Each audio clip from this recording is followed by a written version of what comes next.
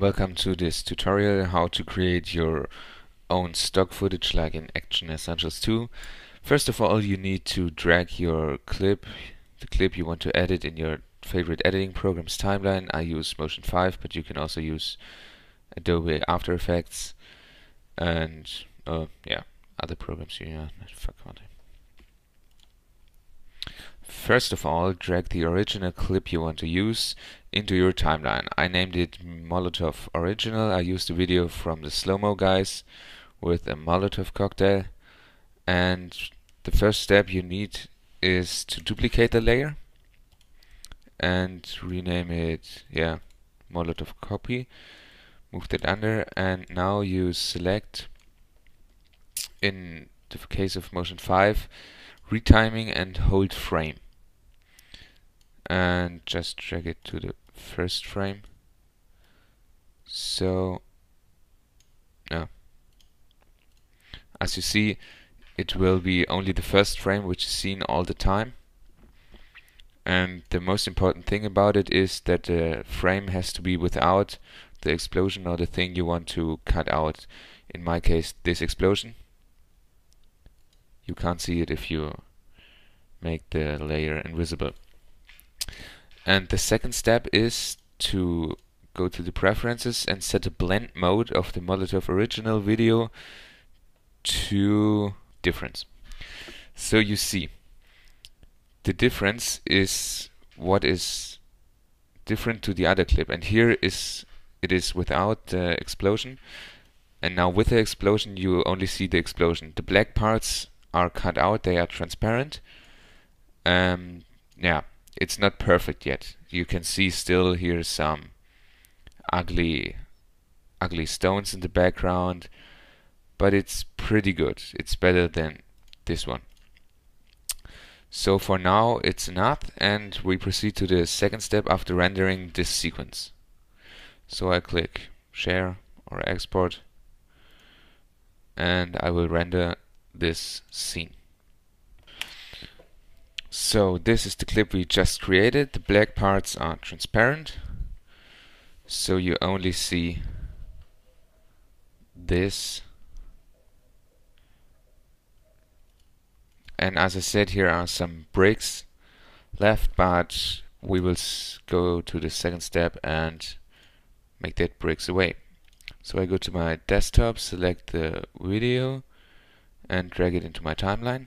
You can delete the other videos, you don't need them anymore. And now we have the clip selected.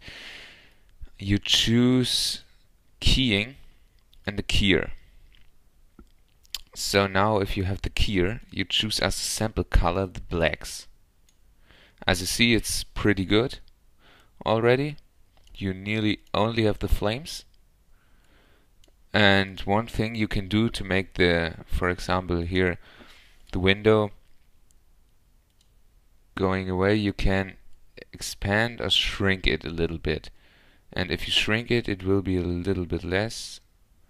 So I will put it to about minus 0.5. Yeah, that's okay. As you see, you have only the flames left. And the black background is just transparent. As I show you, you can test it with a solid. I made a white solid, and if I move this layer above, maybe make that a little bit higher, yeah, okay, actually it looks better. You still see some bricks in the fire, but that's not so the problem, because it's not perfect, but if you can't shoot your own footage, it's the best way to do it. And if you render this just this way, and the most important thing in motion is you have the background to transparent, no solid, transparent. So it's here you can see it here. And now you choose export and you render it, and I will show you the final result and give you the download link in the description below. Now we're back in motion, and I dragged in my footage. You probably see no difference, but if we put any image or something else under it, you see it's transparent and totally keyed out.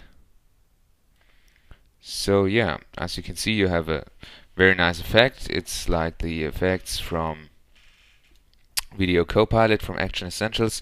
And if you can't make it transparent background and you have to use the black footage, you just set the blending mode of the black footage to multiply, and the black areas will be cut out, so it will be perfectly keyed out, and you should be happy with this.